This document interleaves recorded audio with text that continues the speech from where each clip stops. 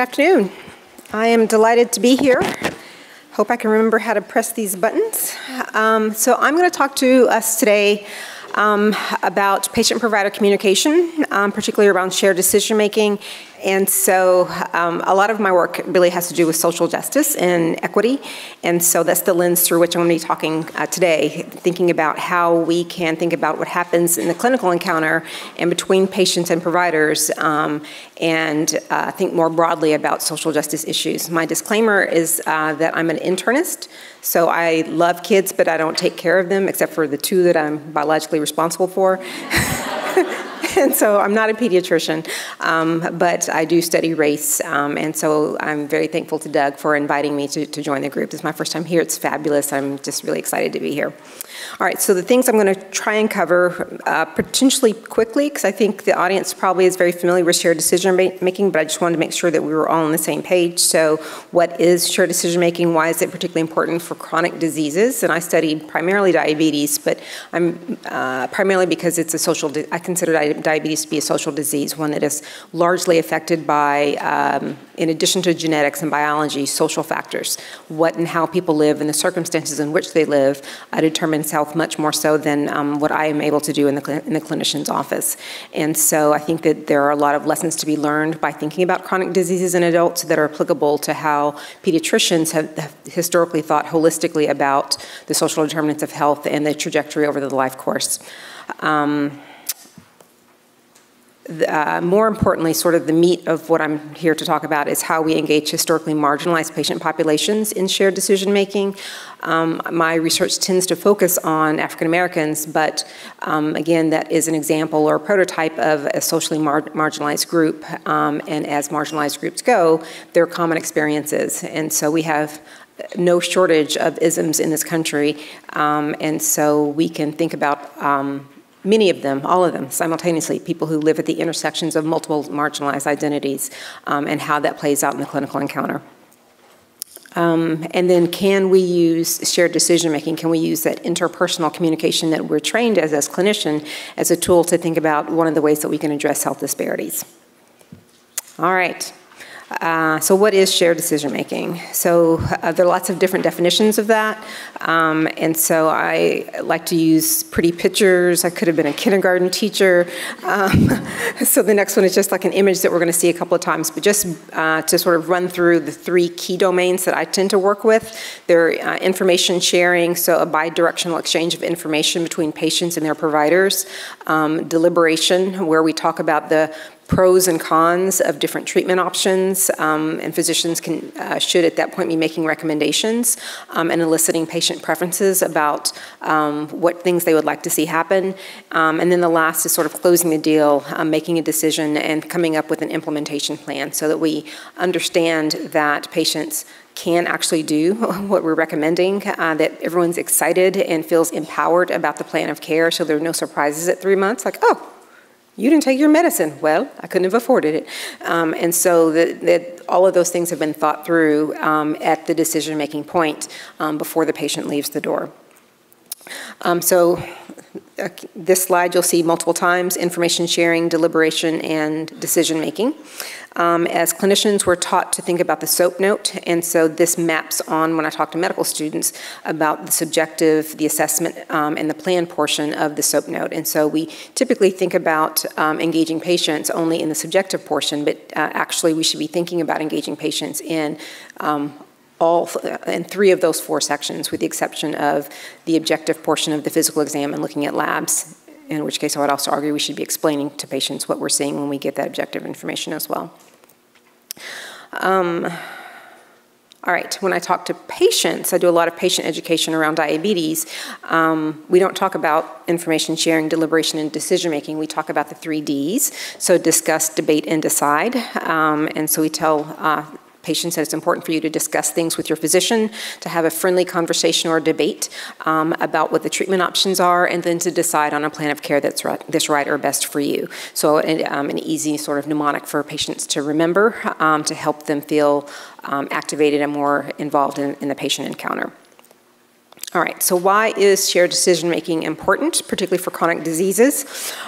We could say it's important because important people say it is, like, like the American Medical Association, the Association of American Medical Colleges, the American Colleges of Physicians, and the Institute of Medicine, which is now the National Institute of Medicine. So all of these organizations and others have specific policies or statements around shared decision-making for clinicians and patients. The National Academy of Medicine, when they were still officially the IOM, had two key reports that really are relevant to shared decision-making. One of them was how they defined quality of care, and patient-centeredness was one of the key aspects of defining healthcare quality. And if you look at the definition of patient-centeredness, it really is how I would think about defining shared decision-making. So patient-centeredness being care that establishes a partnership amongst practitioners, patients, and their families to ensure that decisions respect patients' wants, needs, and preferences. And most importantly, I think, is that patients have the education and support they require to make those decisions and participate in their own care. Frequently, patients are left out of decisions because they don't have those skills or information, and they may say, oh, doctor, I just defer to you, and that's really not good enough. We have not done our due diligence in making sure that patients have enough information or equipped sufficiently to be able to then make informed decisions and to be full participants in the decision-making process. So shared decision-making is also core to how we think about managing chronic diseases. So again, I'm an internist. I manage a lot of chronic diseases. Having activated patients is a core part of that. Patients who are able to engage in not only self-care, but engage with their healthcare team when they come into the encounter. And it's been correlated with a number of positive health indicators. So it helps us as clinicians be better diagnosticians, to get better informed consent for people like me who think about diabetes and blood pressure and shorter hospitalizations. That's great. I don't want to be sued. I like my patients to stay with me and be efficient in the clinic. All of those can be improved as well. And we think that the reason that this connection between patients and physicians results in better health are through mechanisms that make sense.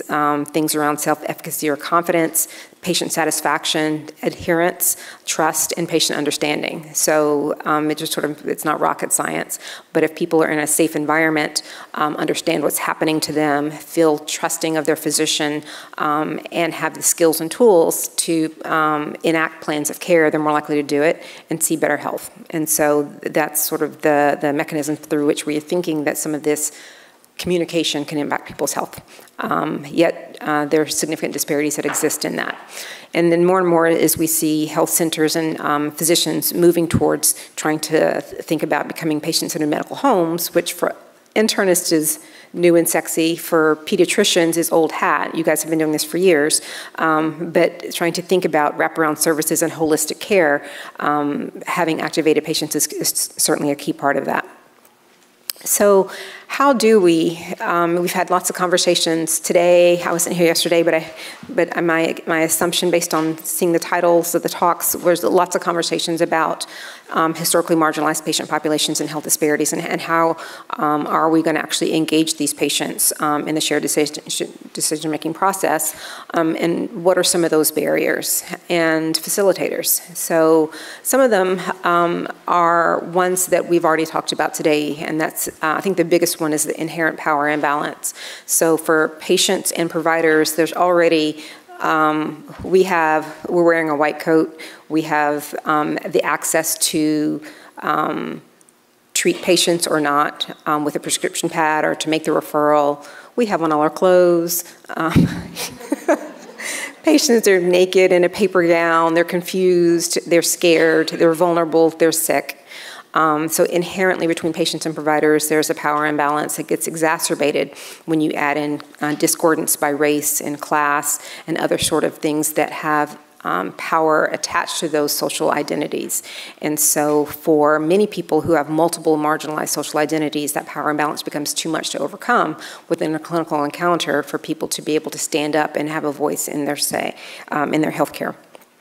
Limited health literacy, self-efficacy or confidence, trust, fear, denial, and normative beliefs. These last things are all things that patients that typically sort of run with people who are sick, but are more commonly seen in marginalized populations who have typically had, are more likely to have a bad experience with the healthcare system or with just authoritarian figures, being rounded up at the border, having bad experiments on you while in prison or in Tuskegee, or just, the range of things that have happened to marginalized populations in this country and elsewhere have created a narrative of fear and of a lack of confidence in the healthcare system and the people who are supposed to be taking care of us. That translates into individual trust with providers as well. And so that baggage is brought to that encounter. And so when we're trying to have people have a can-do spirit, we have to understand that there's a lot of baggage that people are trying to overcome in having that can-do spirit. But the good news is there are a lot of ways that we can try and overcome that. There are a lot of things that facilitate activated patients. And there are things that are relatively easy and free. So we can, as clinicians, to actively engage patients and invite them in the shared decision-making encounter. The quality of our relationships with patients goes a long way. Validating people's health concerns, so we don't necessarily have to agree with their health beliefs, but using some terminology earlier, at least sort of acknowledging or having respect for that, or at least validating that it's a real concern. It may not be factually accurate, but at least it makes sense. And I can understand why you would feel that way, and here's maybe some more data to support why that may not be true.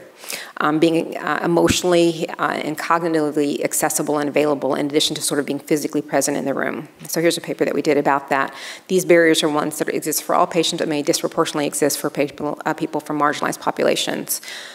I'm going to talk a little bit more now just about the psychology of identity and social identity and what that means in the clinical encounter. And so all of us are a composite of different things of race, ethnicity, sexuality or sexual orientation, gender, age, socioeconomic status, ability or disability. And each of these have a socially assigned power that comes with that. And so, and we're all of these people simultaneously, but sometimes we're more of these people than not, depending on the circumstance. And how we view ourselves individually is, so there's going to be a lot of glass in the next two slides. How we view ourselves in the mirror that we look at is in part shaped by the reflection of what society tells us. And so if our society devalues Black men, or devalues gay persons, or devalues people with disabilities, then that is also going to be internalized by those people themselves. And so again, as we are looking in the larger context of who has power or who has perceived power in relationships as they come into the clinical setting, we need to understand that their identities are shaped not just by who they are themselves, but how society has shaped how they see themselves. And so people are coming with their baggage to the encounter, as are we as clinicians bringing ours. So there's that. Then there's also, this little thing in the middle is supposed to be a lens, like eyeglasses. So it's the lens through which people see each other. And these lenses are things like stereotypes, prejudices, implicit bias, and normative beliefs. So people have encounters that are actually happening that are being interpreted through certain kinds of lenses, through racial lenses, through other kinds of experiential lenses. And so what people internalize as having happened to them may or may not bear a strong resemblance to what actually has happened to them. And that's both us as providers as well as patients. And so we have all of these things that are happening in a room that are not being talked about when technically we're talking about, someone's A1C, or we're talking about, immunizations, but there's all this other sort of things that are bouncing off the walls having to do with people's perceptions of who the other person is and who they are in the room that aren't necessarily being discussed, but may have a bigger impact on the care that's delivered and the advice that's taken or not. This is super busy. And I bless the tech guy who helped me work on these little arrows because I got all messed up when I sent them over. But this is basically putting some of this together. So we have patients and providers. Everyone has a little nucleus or atom thing sort of inside of all their different identities. There's a lens in front of their face through which they're sort of interpreting the other person. In the middle is sort of how we typically think about shared decision making, that it's these three things of information sharing, deliberation, decision making, and it's through these mechanisms of understanding and satisfaction that we actually see health outcomes. But it's, you know, these two people with these interactions, and those blue circles represent sort of layers of the clinic, the community, and society. And so all of these things are taking place in the clinical setting, but we have to understand the broader context in which the clinics are located. So all of my life I've done, except for when I was at Stanford, but all of my life I've trained in very urban, low-income neighborhoods. So I was at Johns Hopkins, super great, super poor. And so the communities in which the hospitals are located have a huge impact on what's happening when I'm in the clinic seeing individual patients, and I can't forget that. And so it's important for us to think about the broader social context in which the clinical care is being delivered, as well as the individual context in which people's lived experience is when we're thinking about interacting with patients. This is all input together. So nothing new, just the individual. Okay, wait, now, let's have the pointer. All right, so this is the first person, our individual selves, how we see each other, and then sort of put together as shared decision-making all in one place. All right, I think those are my busiest slides. And this is just a paper that, it says in press, but it came out this year, 2018, January, maybe last year. I think it was January of this year. It's been a blur. And so then here's these three domains again. And we did a study previously that looked at how African Americans sort of are defining shared decision making. And I bring this slide up just to say one thing. When we think about scientists and sociologists and how we think about shared decision making, and I'm working with some bioethicists, including Doug, and I have to say, Doug, I'm working on that paper right now. I really was. Anyway, I owe him a paper from a long time ago. It's not necessarily the same as how people are interpreting shared decision making. And so we talked to people and said, what does this mean to you? And there are two things that I want to point out. Just one, you see that this slide is much busier and more complex than the discuss, debate, decide, the three sort of domains that I had shown previously. But one of the things that people had talked about was the adherence, non-adherence thing. And so when we asked them what it means to share in the decision-making process, a lot of people were telling us that what it meant to them to actively share in a decision could be that they choose not to take their medication.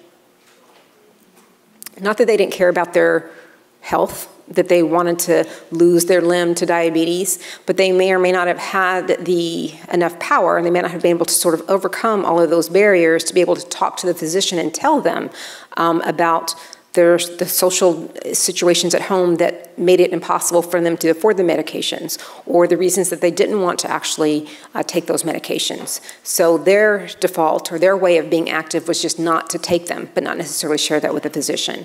And so as we are thinking about things like medication non-adherence, we have to sort of interpret those with caution and not necessarily assign our value system to, or our interpretation, subjective assessments of what that means, that people don't care about themselves or their children. Lots of different things I could point out, but just it's complicated. And there's a whole paper about that. I think it's this one if you're interested. So then next, I always will try to end on a high note if I can. So can we use shared decision-making as a tool to try and address health disparities? And so I spent half my time thinking about what drives disparities and the other half trying to figure out how we can engineer solutions to address them. And so I'm going to talk a little bit just about a part of a larger project that uses shared decision-making to try and think about addressing disparities on the south side of Chicago. And so this particular part was looking at a combination of diabetes education with shared decision-making training to improve self-management, so people having more activation within their home, navigating their family, as well as shared decision-making with clinicians, and trying to see if that in itself, those two things together, would improve diabetes-related health outcomes. this is our team. We're called Southside Diabetes Project, officially improving diabetes care and outcomes on the south side of Chicago. Doesn't roll off the tongue. So we're the Southside Diabetes Project, and these are our social media sites. And so you'll see that the chronic care model that I showed initially is sort of the core of what we do. We've built sort of our 4 pillars around that. I'm only going to talk about a portion of what we do for patient activation, and that's our patient classes around shared decision making, but we have sort of a multi-level, multi-site intervention that we do. And so this is sort of from our website, just about the patient empowerment classes. And so we have a 10-week program with culturally tailored diabetes education and a lot of things around, specifically around shared decision-making, where again, we talk about discuss, debate, decide. We particularly incorporate a lot of things around race and race as a social construct and what that means. We use, we've again culturally tailored it, so there's a lot of storytelling and people can get up and testify. We've actually translated the curriculum again specifically for the African American church. We piloted that last summer and we're rolling it out to 9 churches this summer and doing a lot of other things that sort of culturally fit the African American diet, lifestyle, etc. We made some games and some videos to make it sort of fit adult learning theory, and I'm going to show you a clip of one of the videos that we use in the class, but then also in other settings outside the class. Hello, Mrs. Robinson. How are you doing today? I'm fine, thank you. And you? I'm well, thanks. How have you been? Well, I've been pretty good. Good, good. Now, have you noticed anything unusual or different about how you've been feeling? No, everything's about the same. And have you been taking your medication and checking your diet? Well, yes. I've been pretty good. I've been eating all my vegetables because I know you said that was important. And I've been taking all my medications too every day. Okay, that's great. That's really important, Mrs. Robinson. Now, are you experiencing any fatigue or other symptoms? No, sir. I feel about the same. Well, okay, if everything's the same, let's keep you on your current medication, and you can come back and see me in 3 months, okay? Okay. But Grandma, did you tell him about the sore in your foot? It's just a little sore, and I don't think it should be anything to worry about. She has a sore in her foot, Dr. Woods. She says it hurts and she's tired all the time. You have a sore in your foot? Mm-hmm. Well, have you been wearing proper shoes and checking your feet every day? Yes, I have. Okay, then let's take a look, okay? Well, it's just a little sore, but it don't even hurt that much, but it's on my right foot. Well, I do see some redness and some signs of infection, but I believe that's a result of your diabetic condition. Now, the infection is still in its early stages, but it's important that we address this because some serious problems could occur as a result. Okay, doctor, I understand. There are 2 ways to handle the problem with your foot. I can give you some antibiotics, which should clear up the problem, or we can have you see a foot specialist. You know, I think I'm going to have you see the foot specialist.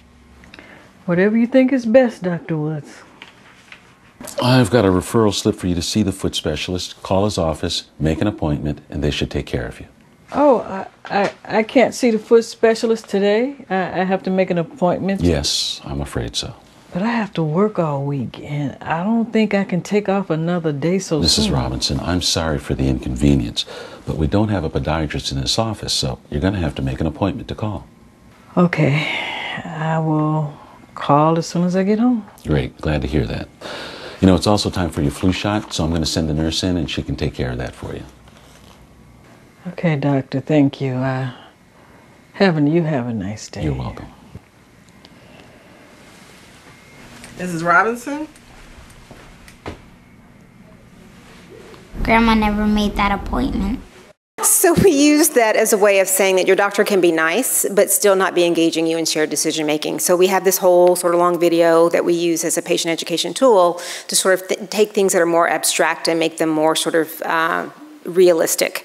And so we have a paper. I'm just trying to put references in here, so if you're interested in more information, you can find them. Here's some methods about the study. We'll just skip over. What was the other guy saying? It was skipping rocks or whatever. So, some patient demographics. So we found improvements in diabetes self-management. So people were managing their diabetes better.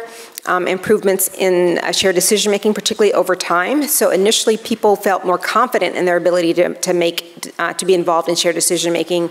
And then at 3 months, when they started going back to see the doctor, we see that they were reporting behaviors both for themselves and their physicians that had improved as well.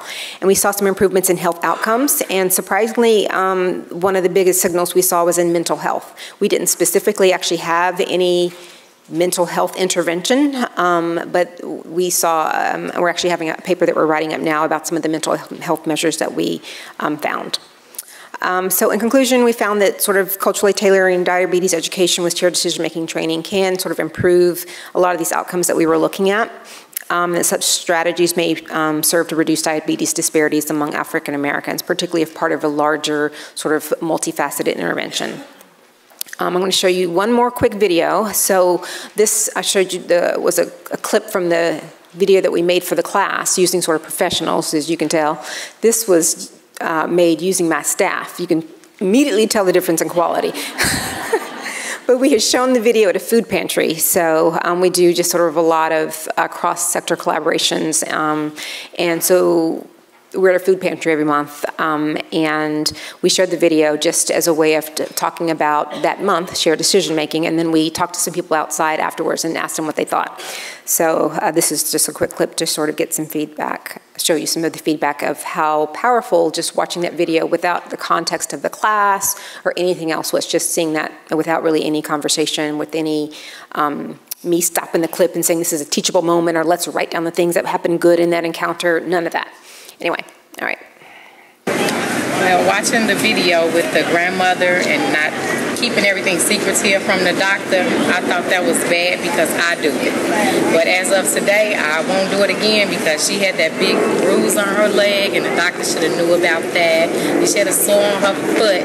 I don't get all that stuff, but believe me, after watching that video today, I'm going to tell my doctor everything that's going on because I have fatigue and tiredness and I just be worn out. So it helped me a whole lot today, a whole lot. So do you feel like when you go see your doctor now, you have that two-way conversation, or do you feel like you're able to do that? Yeah, but see, my doctor, well, in 10 minutes I got it, so I'm going to have to let him know, no, I need 12 minutes or 13. I got to explain some things to you from this little movie I watched, and I need to let him know what's going on because I'm real secretive with my doctor because, you know, a lot of people you can't trust. Yeah. And I'm going to have to gain his trust, and I'm just going to have to open up and let him know about my health because I don't. Yeah. I keep everything to myself. No, but I mean, it's a big step, you know? Like we said, we were just talking, it's emotional. Talking about your health, you're talking about you. And if you're not taking care of yourself, then who is going to stand up for you? So I think it's great. You're on your way to kind of like taking that step. Yeah, I got an appointment next week. Awesome. All right, so that's it. Just a shout out to my main partner in crime, Dr. Marshall Chin. Tons of people on our team. This list is actually pretty short. We work with chefs and personal trainers and the American Diabetes Association and Walgreens, just tons of people. So I can never thank everyone enough. And just a picture of Chicago with our former president when he was a young organizer in the city. All right, so that's it. Thank you.